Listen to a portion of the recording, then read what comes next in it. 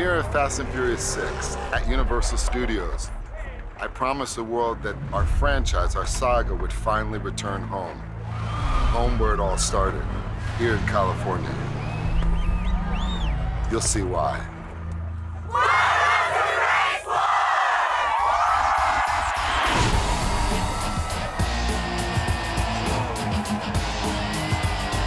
In the first film, Race War was much smaller. It's definitely underground. But 7 movies later, with how big, this universe has become, I think it's important that you show not only growth to the characters, but growth to the world that they live in as well. It's 14 years of history. I know that I'll probably never have a franchise that lasts so long, an entire generation or two of fans that genuinely appreciate what the franchise did. Go! I always kept in touch with Vin from part 1, and so I know that they were battling for me to try to come back on. Hector. Yeah, what's up, man? It's a blessing, to be back and have a character that was so remembered.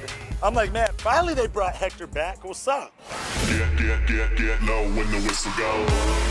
Race Wars lets me showcase a really iconic race, beautiful girls, cool cars, and a character arc, and I think that was very important. You get to that starting line, Are you ready? you just care about one thing. I know you're